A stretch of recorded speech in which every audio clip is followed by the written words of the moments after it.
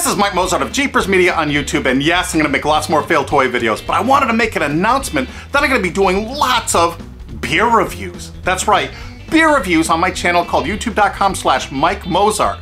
I'm going to be showing you beers from America and around the world, and you're going to get to watch Michael Mozart drink Yellow Snow. It wasn't me. This is going to be the only terrible beer I review, because that's what it's called. And the Rogue Brewing Company made a beer that's flavored like maple bacon. Yeah, the maple kind? Imperial Stout, troopers.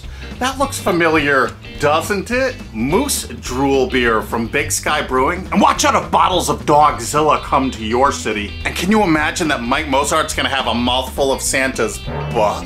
And did you realize that Monty Python had beer? It's Holy Grail, ale. And did you ever think that you'd be witnessing Mike Mozart enjoying hookers? And what do you think the special ingredient is in Blue Point's Rasta Rye? And I bet a lot of these beers are gonna taste like old engine oil and Mama's Little Yellow Pills. And one of the most highly rated beers in the world is Zombie Dust. The Dog Father? I guess I'm gonna do a review that you can't refuse. Gumball Head. You've all heard of Optimus Prime, but have you heard of Hoptimus Prime? My precious.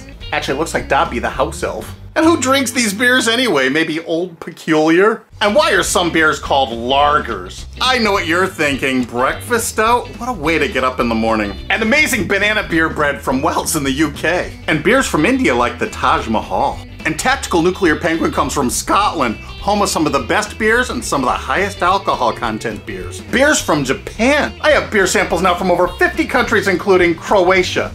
What beers are from your country that you want me to review? And you're gonna find out that beer containers like this are called a growler. There's even beers with the taste of tea. And beers made with chocolate. And I'm gonna teach you how to decipher some of these beer labels from around the world so you can be a pro. I'll have lots of beer to review, so they're gonna happen a lot more than once in a blue moon. What do these great beers taste like? You're gonna have to follow me on Mike Mozart if you actually want to see me taste test one of these beers. youtube.com/Mike Mozart. That's gonna be on my beer review channel. So why did Mike Mozart decide to review beer? Because no one ever solved the world's problems over a glass of white wine. And are some of these beers outstanding? I mean, really. I'm still doing the toys, I promise.